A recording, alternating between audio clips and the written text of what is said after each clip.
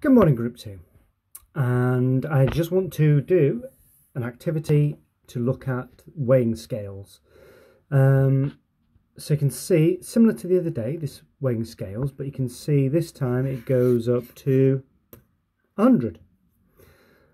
And you can see these intervals here, these big intervals, they go up in tens. And then in between, halfway in between, so that green interval there, what's half of 10? 5. So that would be 5, 10, 15, 20. And then in between, what would the value of each interval be? There's 1, 2, 3, 4, 5, 6, 7, 8, 9, 10. So how many 10s are in 10? So that would be 1, wouldn't it? So let's have a look at using these scales. So if I put, there, I've just put a weight on, and there we go. So we can see that's 50, can't we? Let me have a look. What am I going to do here? So let me add another 10 on, so we can see it's got heavier. And then if I add 5 on, we can see that would be what? 65. What about if I added 2? What would that be? And then if I did 1, what would the total weight be?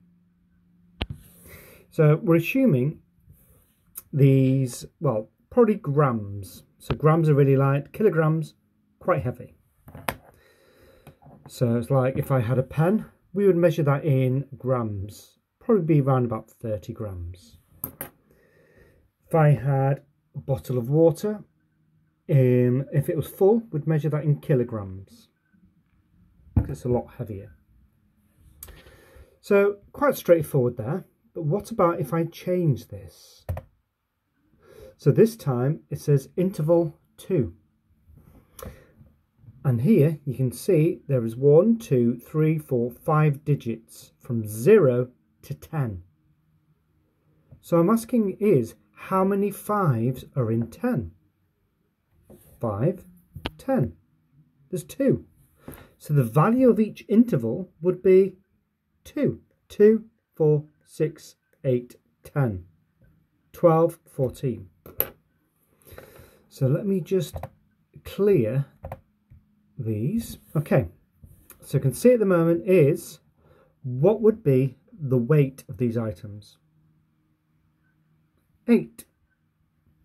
You could write that down on a board or just shout at the screen, but don't shout too loudly. The neighbours will be wondering what's going on. How about if I added some more weight? What would that be now?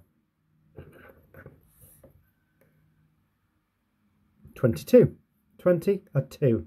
How many more grams would I need to get to 30?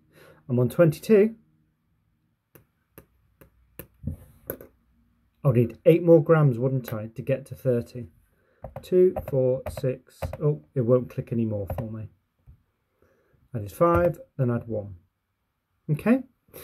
What if I added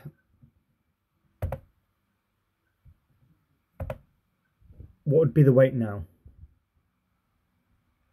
I've got 80, and I need to add 2, so it would be 82.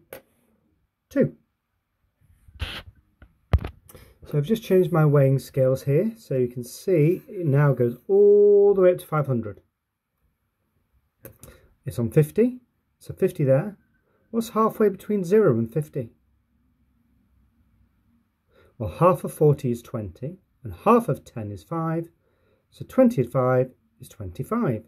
So that would be 25. So what if I added, let's have a look.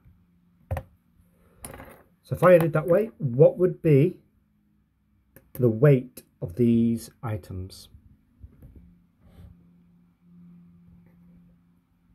So actually each one of these, the value is 5. So it'd be 55, 60, 65, 70, 75.